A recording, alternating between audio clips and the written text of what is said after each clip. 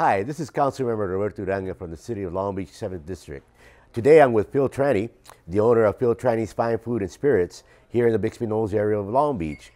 Today we have a nice little spread here, some of his signature food that he has here. And we're going to talk to Phil a little bit, learn a bit more about his business, how long has he been here, some of the staff that he has here, and obviously some of this fine food we get to taste today.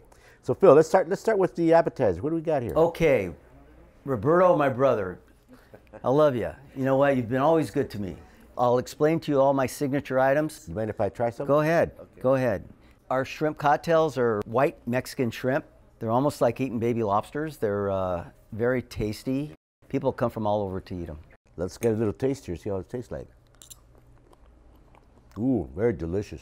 Crispy, yeah, chunky. You know, it's the best. What do we have over here? There we have chili and sea bass, another signature item that I have. We sell a lot of it. We coat it with a special seasoning that we have, and we bake it off in a convection oven at about 500 or 600 degrees to develop a crust on it. Then we top it with a very, very healthy herb sauce, we call it, juice from the capers and olive oil and garlic.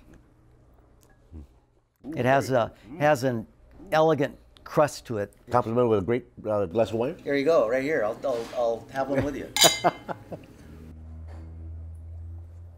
So Phil, tell me about your place here. How long you been here? When did you get into the restaurant business? Well, Roberto, it's a long story. Obviously, I have to put it in a nutshell, but I've been in the business for 50 years, you know, and obviously I've been here 26 years. So I was with my family. We had a famous restaurant in San Pedro called Trani's Majestic, and I was one of 5 brothers, and my brothers were the ultimate. We were an institution, great spot. Reason why I came to Long Beach is because a good portion of our business from San Pedro came from the east of us, which is Long Beach, and we had a great reputation with a lot of civic leaders in the city back in the 60s and 70s. I see sometimes that you have the motorcycle officers yeah, have meetings here sometimes, and you have right. other civic groups coming Exactly. here. So you're open for breakfast or lunch or dinner? Or? No, we open 11:30 to 3 every afternoon. Lunch and dinner crowd? Lunch and dinner, and then we open at 5:30 to closing, I call it, you know, 9:30 or 10 o'clock at night. So I just want to say one thing. I have great help.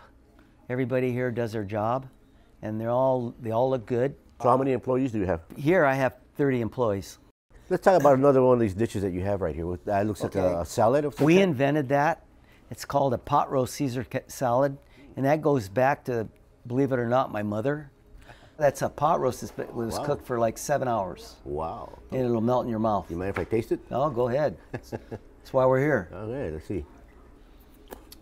It's got chunky beef in it, baked potatoes. That's almost like a meal in itself. It is, very much so. I thought maybe it'd make me world famous once. You know, I thought maybe I'd become like a McDonald's hamburger, but it didn't happen. Well, Phil, I want to thank you for hosting us today.